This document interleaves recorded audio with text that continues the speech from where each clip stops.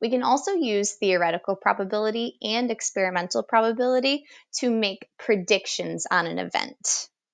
Take this first example. The table below shows the results of tossing a coin 100 times. Notice the result of it being heads occurred 58 times. That was the frequency of that event. The result of tossing a tails occurred 42 times. That was the frequency of that event. Let's talk about part A here. Theoretically, how many heads would you expect to occur in 300 tosses?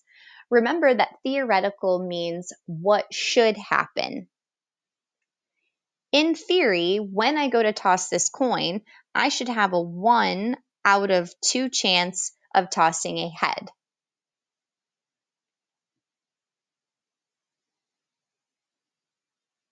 Which means no matter how many times I toss this coin, I should always expect that about 50% of the time I should be getting a head.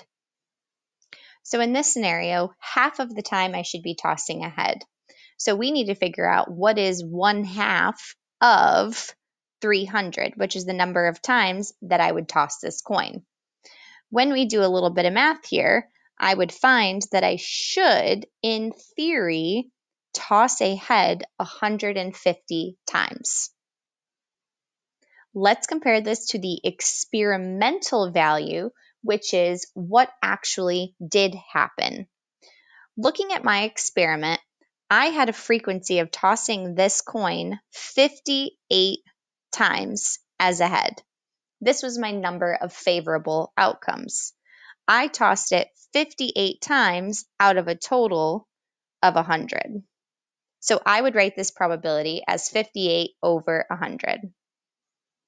If you're not sure where that 100 came from, it tells you in the directions that we tossed it 100 total times. You could also add up your frequency numbers to see that 58 plus 42 also gave you that total of 100. Now that I know my experimental value for tossing a head, I now have to figure out if I were to do this experiment 300 times, what would I expect to be the result? To find this number, I just have to do a little bit of work here of multiplying my fractions. To make these numbers a little bit easier on myself, I'm going to do some cross-canceling because I can see that I can divide both of these numbers by 100 because 100 divided by 100 gives me 1 and 300 divided by 100 gives me 3. Now I can just go ahead and multiply these fractions straight across to get my answer. 58 times 3 gives me 174, and then 1 times 1 just gives me 1.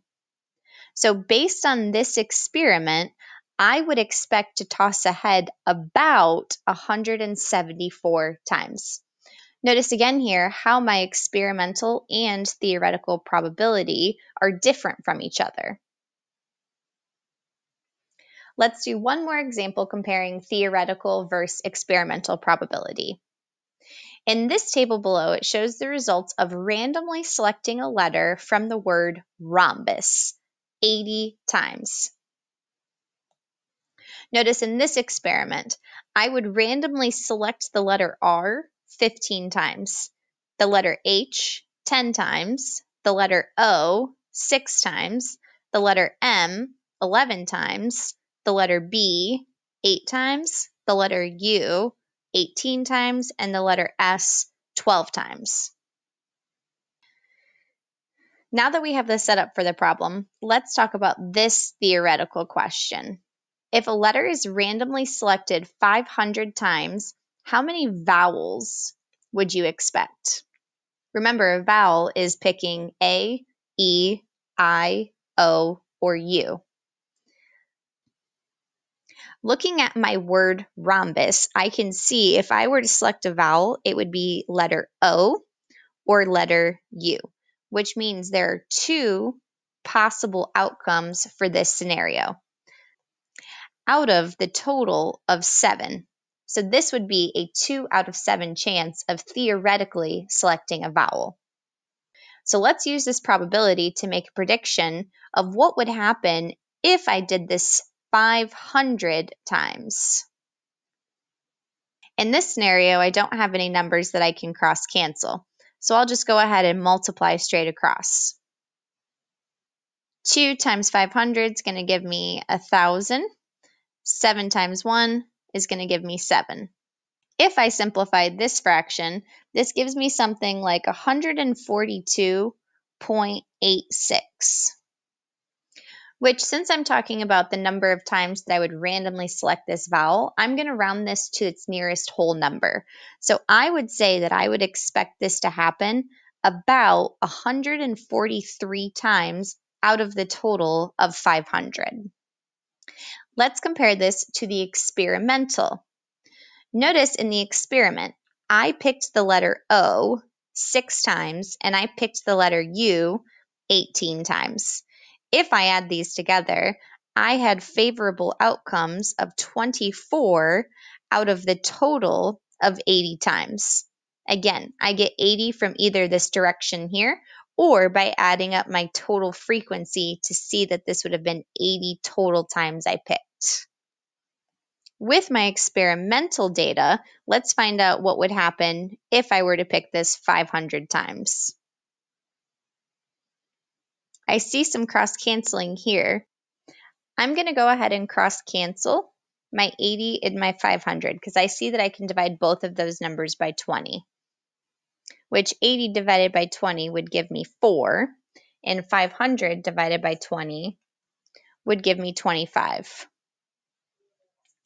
Now that my numbers are a little bit easier, I'll go ahead and multiply straight across. 24 times 25 would give me 600 over 4 times 1, which would give me 4.